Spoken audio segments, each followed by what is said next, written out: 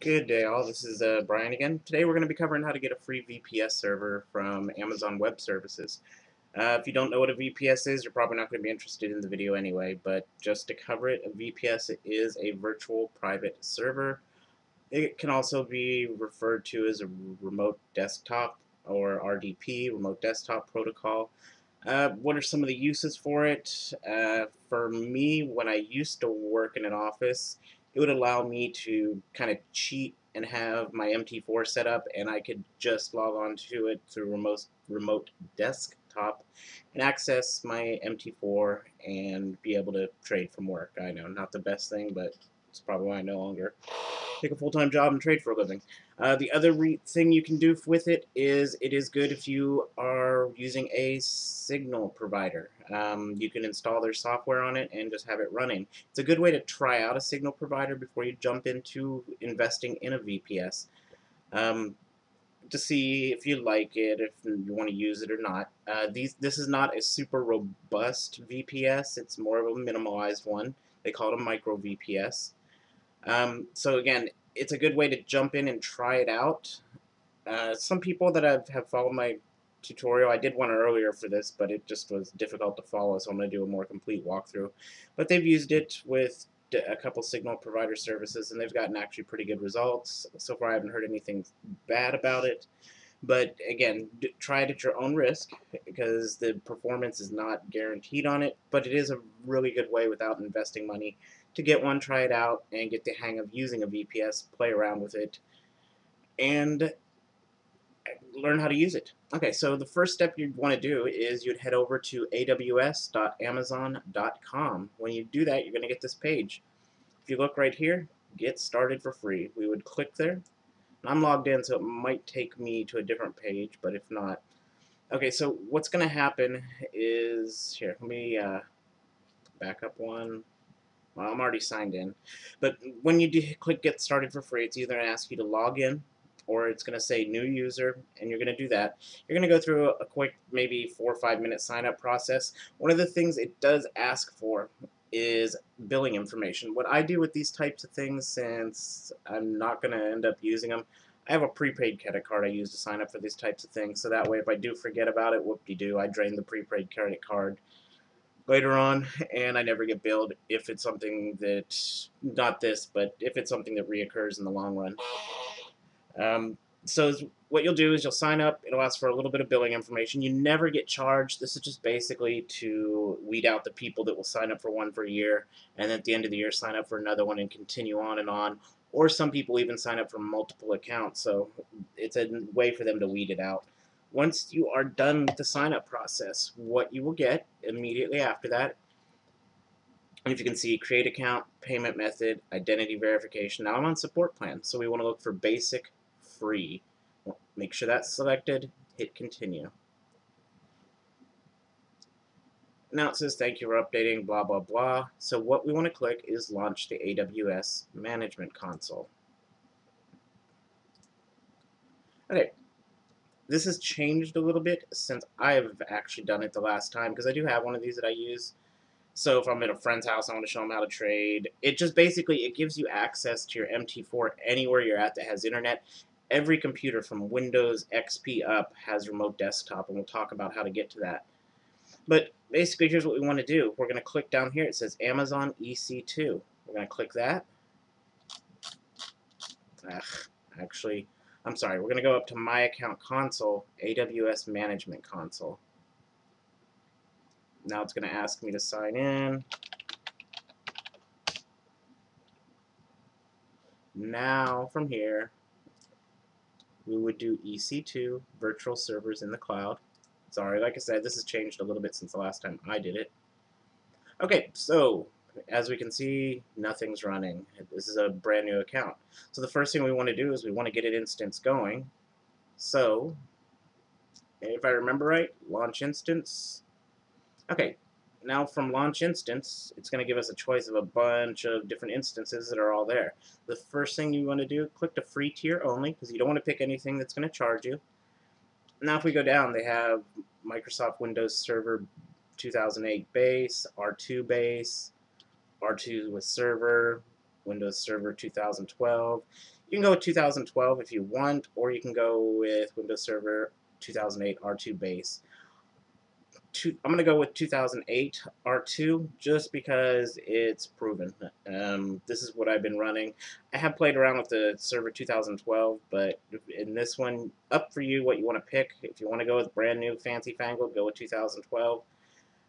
But since we're using a server that basically 2008 uses less memory than 2012, so I'm going to pick 2008. We go over here, we pick select. For here, you can ignore all this. We're going to go to review and launch. And again, you can ignore it all. Just click launch. Okay, so choose an existing key pair, none found. So we want to go to create a new pair and key pair name. So we are going to go with free MT4 VPS. Now the next thing you want to click is download key pair. It's going to ask you where you want to save it, so let's put it on my desktop for now. So free MT4 VPS, save. It's saved on my desktop now. So the next thing we want to do, launch instances. It's going to go ahead and create your VPS now. I'm not too sure how long this one will take. It's been a good 6 months since the last time I did this, so again, screens have changed a little bit. If it takes too long, I'll just pause the video. I really love this though because I can have my MT4 set up anywhere. So like I said, if I'm watching a game at a friend's house, I can just jump on a computer there. I'm not that addicted, but retry failed tasks. Let's go try it one more time. There we go. So your instance is now launching. It says the following instance launch has been initiated. View launch log. Okay, so what do we want to do? Go to view instances. Instance states pending. It says initializing.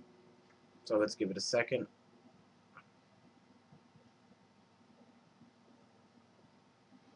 Or more. Now sometimes it will hang on this screen, so what you can do is just go to EC2 dashboard and then jump right back to instances, and there we go, we're running. Okay, next step, right click your instance. And then from there, let me find it. I'm sorry, just click it and click connect.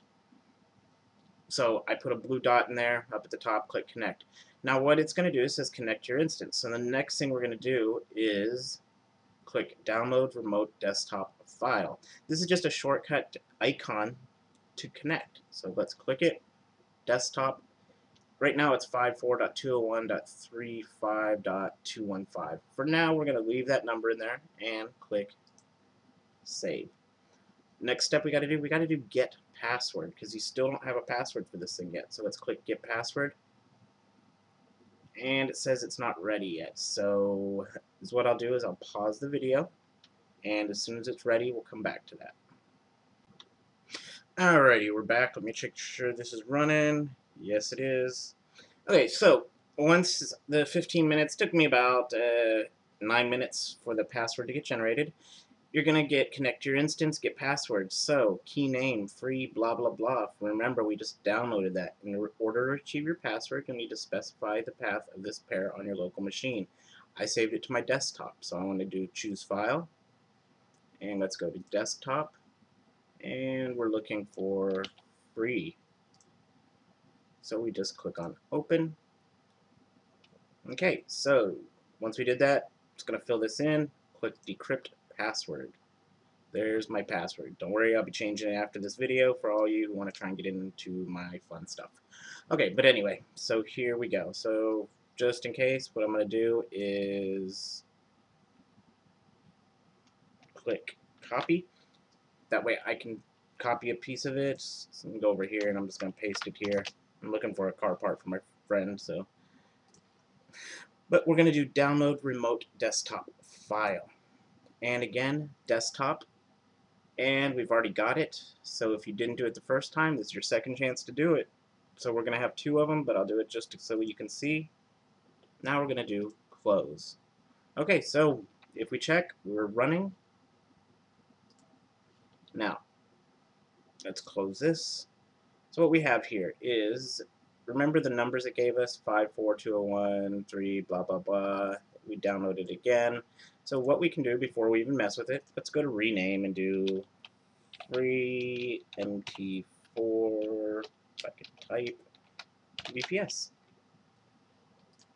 Done. So double click the puppy.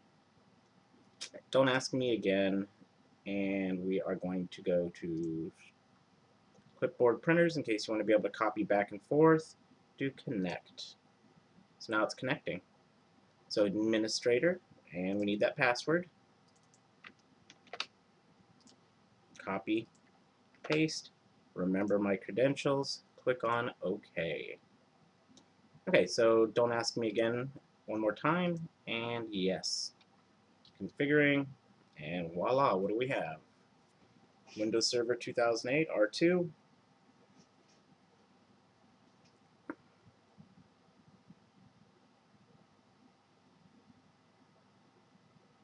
Right now it's just basically loading up.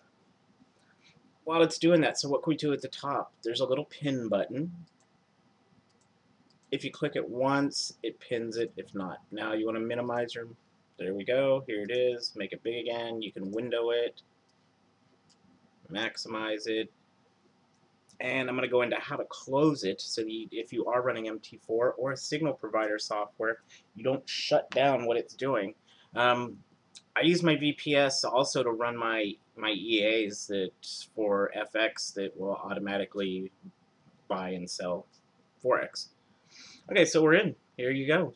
Now basically this is just a brand new computer. You can install whatever you need on it. Again, this is a light version, so don't get too crazy on it. Basically what I do is I keep it down to MT4 and my broker window, or if you're looking for a signal provider software, you can load it there too. Let's say, for instance, you're running a signal provider software. So let's open something up and see real quick. Go to control panel. Okay, so the way, I'm just going to leave this window open so you can see what happens. What happens is if you are running something that needs to be persistent, as in a signal provider software, the first thing that you will need to do is you never go to start and shutdown or log off. All you want to do is hit the X here, and it's going to say you'll be disconnected. Programs on the remote computer will continue to run after you've disconnected. So unless you want to be reminded of that, click put a check mark in and click OK. So what's that mean? Basically it means that the software's still running, we just don't have to stare at it. So let's confirm that. I told it to save password. We log back in, there's our control panel still open. Pretty simple. And again, like I said, this is a free one, gives you a taste of setting up a VPS, using one. If you have any questions, as usual, go ahead and hit me up. Hope you enjoyed the video, and you all have a great day.